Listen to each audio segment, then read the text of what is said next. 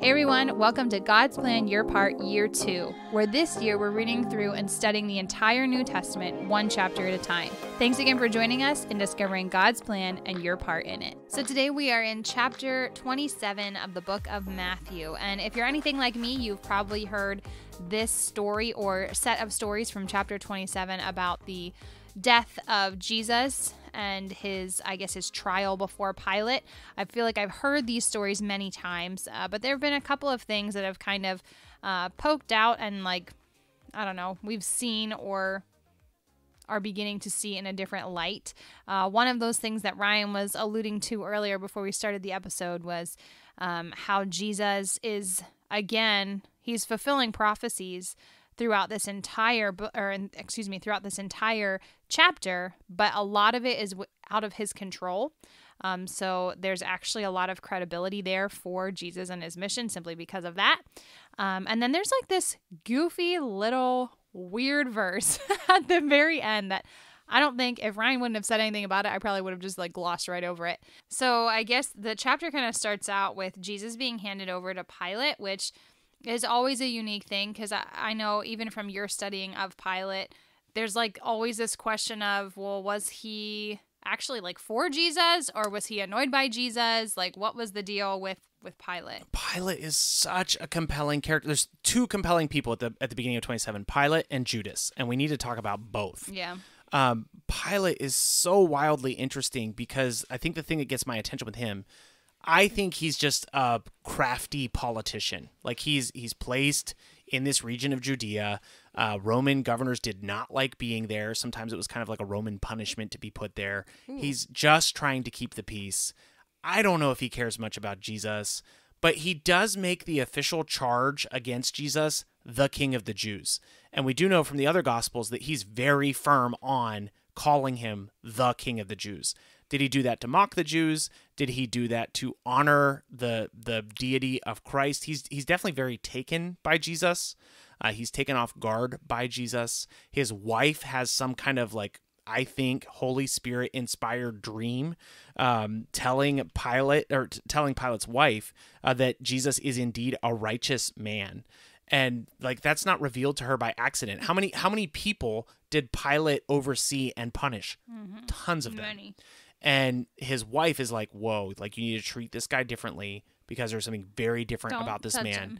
And church history is wild with speculation about Pilate. You will find people that say he was definitely a wicked man. You will find people that say he seems like he might have became a Christian. And you will find people who say he became a missionary. So we are all over the place.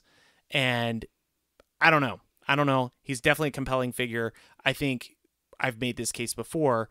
The most interesting thing about Pilate is he was face to face with Jesus probably at least twice, with a personal audience with Jesus. Yeah. He's intrigued by Jesus. And the best we can say about his life is maybe he came to know Jesus. That's not great. Mm-hmm. And so the challenge for us today is don't end up in the same spot. Don't have personal interactions with Jesus and not have it evident that it has changed your life and changed who you are. Yeah. So then we also have Judas, who is at the beginning of this chapter too.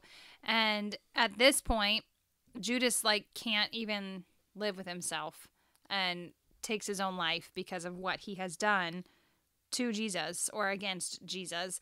And what's so ironic, you had mentioned this at the beginning of the chapter, is that the same money that he was paid, all of the sudden the Pharisees are uninterested in taking that money back. They obviously don't care about honoring God with their actions, but they definitely don't mind having people think that they're honoring God with their actions. Yeah. And poor Judas, man, there's a lot of debate and a lot of discussion about Judas.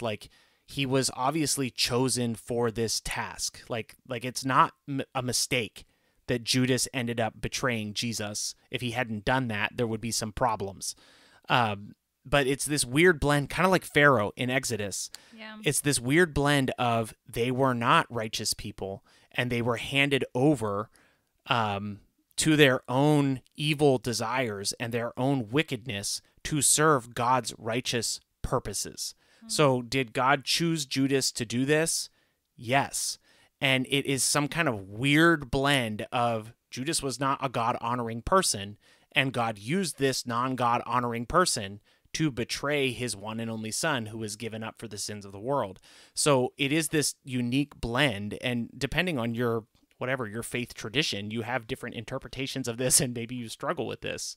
But there's no question that, like, this is part of the redemption narrative. This is a big part of the story. Mm-hmm. But it's also interesting to see that Judas has this personal crisis of, like, what have I done? Mm-hmm, mm-hmm. And what in the world? This is awful. And he hangs himself. Sometimes can get really ignored too, because in our minds, at least mine, when you're reading through these stories, anytime that Judas is mentioned, you're like, oh, he's going to be the guy. But at the same time, it is easily looked over that he actually was very remorseful of it, to the point where he's like willing to take his own. Well, he does take his own life. Matthew is the only one that records that Judas did experience regret. And it does bring like this personal nature to Judas that we wouldn't have if it wasn't recorded. Right. And it also exposes the extreme hypocrisy of the religious leaders. Like the way that they're acting is insane. Mm-hmm. Well, then we continue to go through the story that I'm sure many of us are familiar with basically the crowd demanding that Jesus be pretty much put to death in return for Barabbas, who was a well-known criminal at the time. Jesus is hung on the cross. He's mocked. They put a sign over his head that he is the King of the Jews, which is again that question again, like was Pilate trying to be mocking in that same way towards Jesus or towards the Jews with this sign that is hung over him. But anyway, we go through this whole story to get to the end where, like, when Jesus is actually taking his final breath, we get to this really funky, weird verse. Jesus basically forfeits his soul over, or his spirit over. He's died. The curtain in the temple is torn in two. The rock splits. And then we have this really strange verse, verse 52. It says, the tombs were opened, and many bodies of the saints who had fallen asleep were raised. And coming out of the tombs after his resurrection, they went into the holy city and appeared to many. So this is kind of weird. And you didn't notice that? I mean, I think I get so hung up on, like, whoa, the curtain was torn, because that's significant. Like, that separated the most holy place from any other person outside of the high priest. The rocks were split. Like, we have actually seen those things. Well, not the curtain, but the rock we have seen, like, up close and personal. So it's like, man, I remember that. So it's real. This next verse is just like, oh, I'm still thinking about the cool times that we spent in Israel seeing these things. So just to sweep us up to the point that we want to talk about, Jesus on the cross says, Eli, Eli, lema sabachthani. He's quoting Psalm 22. So for extra credit for today's episode, go back and read Psalm 22. It's the last scripture that Jesus is quoting out loud on the cross while he's dying. Yeah. So if you want to know Jesus, like, dying thoughts, you can read them. It's Psalm 22. You should definitely go read them. After he dies, the rock, it says, what verse is that? 51, the rocks were split. That's real. Mm-hmm. We can prove it. And that is so important to our faith. It is a provable fact. We know where the cross was. We know that the rock that the cross was in is split from top to bottom. You can fly to Israel right now, and you can see it with your own eyes. And touch it. It's really weird. And it's like behind this plexiglass, you kind of go down and around and behind, and it's there, and you can see it, and it's real. And I remember the first time I saw it, I was like, oh my goodness, how has no one in my whole life ever told me this? Because I was probably like, I don't know, how old was I? Like 25 when I saw it. Yeah. And so I don't want you listeners to be in the same spot. You need to know that this is real, and you can actually go see it, and you can take a picture of it, and you can prove it. Now, to the weird stuff that you can't take a picture of and you can't prove. What is up with these people roaming around? Look at verse 52. In the holy city. The tombs also were opened, and many bodies of the saints who had fallen asleep were raised, and coming out of the tomb after his resurrection, they went into the holy city and appeared to many. There's a lot of opinions on this. We post this to YouTube. I would love to see the YouTube comments full of what you guys think of this verse. I'm not going to tell you exactly what this means. By no means am I going to venture out on that limb and be like, this is exactly what happened. But I do want to, like, tell you some of the perspectives. One, the most hilarious one I read is, well, there's an earthquake and there were bodies in tombs. So when the earthquake broke all the rocks, the tombs broke open and all the bodies fell out. That's gross. That seems very logical, actually. One take on this is that Matthew loves to exaggerate things and he loves to like put some flair in there. I just finished up reading an article that said this is first century CGI. He's telling a story with wild details to basically illustrate the power of Christ's death and resurrection. There are obviously problems with that because you would be saying to some degree that what Matthew recorded is not true. And what Matthew is saying in these details is like between very factual things that he's supporting with real details, and they're core to our faith. So it's not great to have like one sentence in 3 sentences that define our faith where one's like, well, that's probably not real. I don't know. If you think that's true, like, please put it in the comments and tell me like why you think that's true and how you support that. The second thing that I was reading is that there was this belief in the Old Testament that the Old Testament saints would be waiting till the appointed time that is the end of days, and when we reach the end of days, the Old Testament saints would be resurrected and they would be like united in God's kingdom. And so one of the thoughts is that Matthew he's trying to serve a Jewish audience and teach a Jewish audience about the reality of the power of the resurrection and how it fulfills all the scriptures. So Matthew is ensuring that he is telling people that these passages have been fulfilled and God's kingdom is now here and we have entered into the last days. So it's kind of like this theological perspective where like what he's saying is it's not a lie. It's not CGI like to use the other teams, but it's reassurances to the audience. The third one is that these people did indeed rise from the dead, come out of the grave, and they walked around in the holy city and they like interacted with people and talked with people and saw people. I mean, I know we have hesitations about that, which give me weird like Day of the Dead vibes. It's always interesting to me that we hesitate over certain things and like we're fine with other things. So it's like it's not weird to us to say, well, yeah, Jesus rose from the dead. He ate with people, he visited with people, and then it's like, well, other people did that too. It's like, no, that's too far.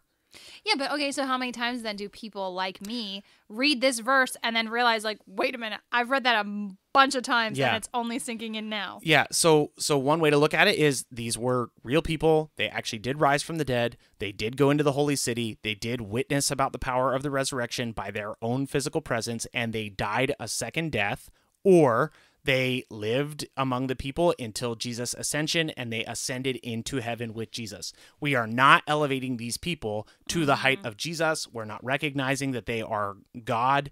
None of that. We're trying to bring depth to what is said here in Matthew, and it's definitely a bizarre passage, and please don't hear me saying, like, this is the correct one. But I think with this, I have represented as best I can the views that I'm aware of. Yeah. And I think too, like if we believe that Jesus can raise Lazarus from the dead, I don't know. I'm not super uncomfortable believing that other people rose from the dead. Well, like I think about people like, I guess Simeon, he saw Jesus before he died, but at the same time, he would have like gone to the grave knowing that Jesus was coming. So like I envision him being like raised up, but I guess this was like those who were awaiting Jesus. But still, it's like, it's crazy. All these faithful believers beforehand that were like, they didn't know what it was going to look like, but they knew something was coming and are now resurrected with Christ. It's like, sure, you know what? You put in your time, go for it. I should also call out, and I should have called this out earlier, my apologies, but verse 53 says, and coming out of the tomb after his resurrection. Yeah, after. So I should have recognized this at the top, but this is out of place chronologically because he's saying after his resurrection, but he has not yet recorded his resurrection. So this is a detail that he's inserting that occurred later. It's kind of like all these cool things happen, so I'm just going to clump them together right here because two of those things, I'm assuming the curtain and the rock, that would have been at his death, or would that have also been at his death? Yeah, they would have been at his death, and they would have been easily verifiable. And then this other piece is like the resurrection piece that gets tacked on with it. So according to his own words, this happened later. No matter what, no matter how you see this or deal with this, Matthew is assuring us that this did occur. And 3 other guys are assuring us that this did occur. And all these guys gave their lives saying that this is true and they would not recant it. And that is like very critical for us to know and recognize because it means that our faith is worthy of living for because many people dying for because many people who saw it believed it and lived their whole lives for it. And we can do the same. We can trust that what they said is true is not made up. Right. So what's a good your part for us today? How do we land this thing with an applicable your part? I would say take your pick. I mean, the hilarious thing that that you just said is don't be like Judas, don't be like Pilate. She gets credit because we cut it out, but that is what she said. The second thing is, like, if you're a Bible nerd, even if you're not a Bible nerd, really get to know these reasons that we know the resurrection is real and true, and we can trust it because we actually can defend it. It's not some, like, mystical thing that we just, like, believe and there's no evidence. There's actually a lot of evidence, and we can support it and we can defend it, and not to win debates, understand. Right. But know that we're not, like, pulling this out of nowhere and it's, like, hokey dokey weirdness. Like, this really did happen. People died saying it did happen, and there remains physical evidence to show at least what Matthew wrote and the other writers. It's true and it's real and you can see it. So I hope you are affirmed in your faith. I hope you're encouraged in your faith. We'll be wrapping up Matthew tomorrow with Matthew 28. We'll see you then. Thanks for joining today's episode of God's Plan, Your Part. As always, please consider partnering with us, as we are a listener-supported podcast that we hope to continue to grow with support from listeners just like you. We've made it super easy to partner with us, and you can support us by following the link in our show notes or our description. You can support us with as little as $3 a month. Every little bit of this helps so much, and we're so thankful for your support. With that in mind, here's today's reading. Matthew chapter 27. When morning came, all the chief priests and the elders of the people took counsel against Jesus to put him to death.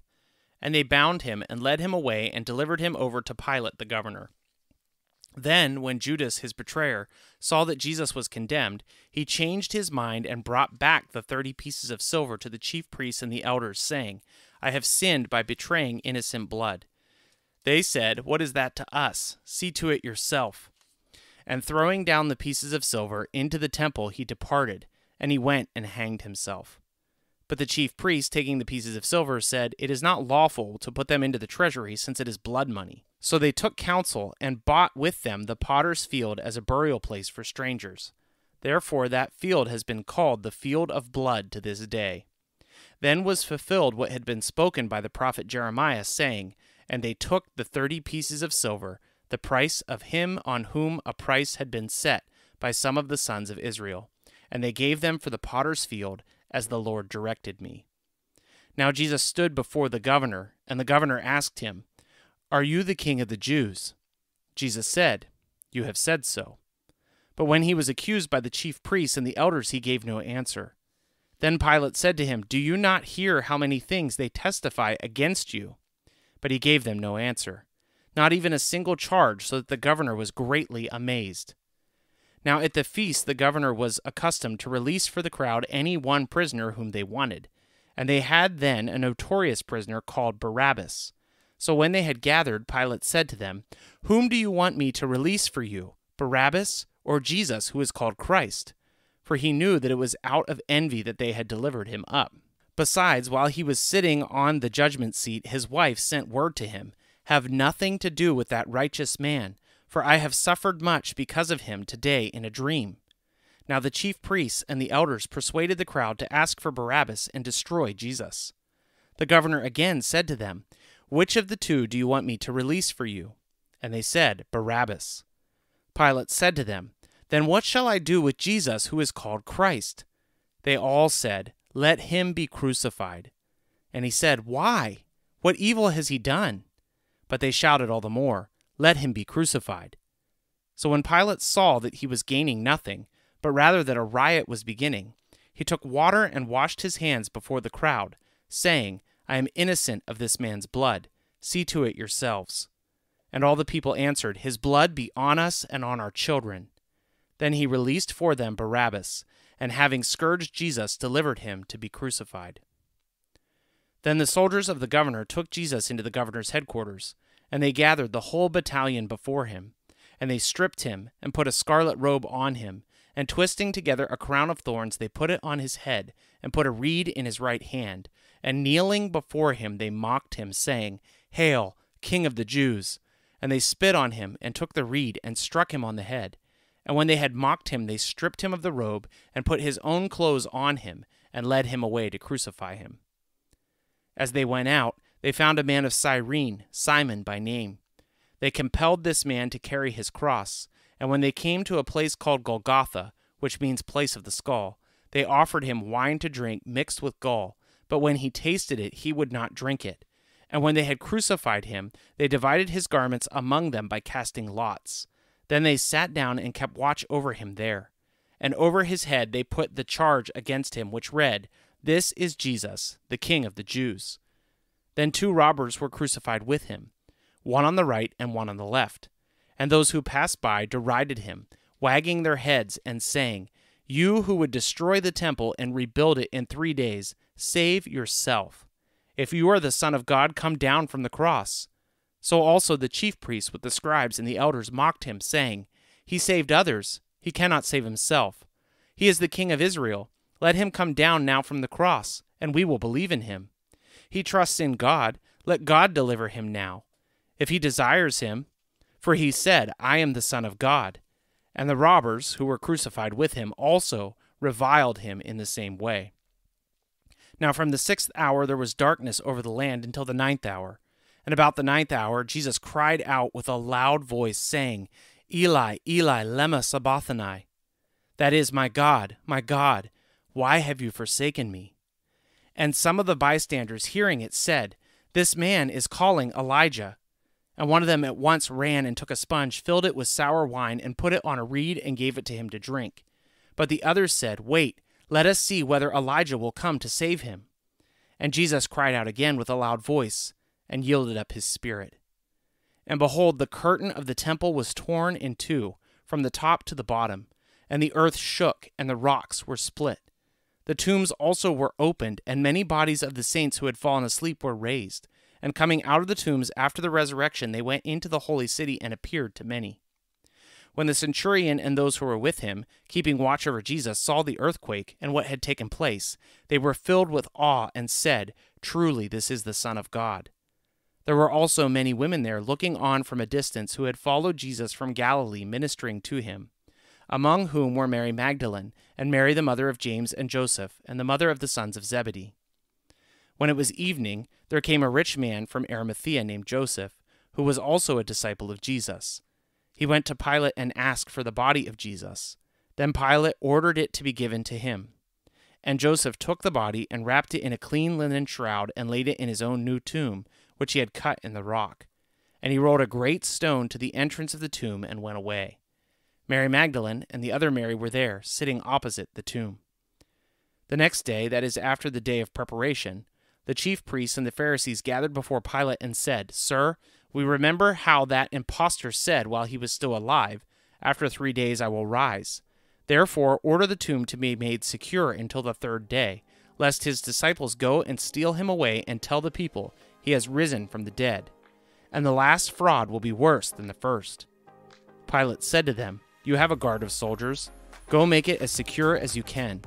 So they went and made the tomb secure by sealing the stone and setting a guard.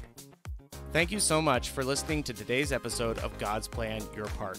Don't forget, you can find us on just about every social media platform and YouTube. Let us know what you thought of today's episode, and if you have any questions, go ahead and post them there. You can also reach out to us directly at godsplanyourpart@gmail.com.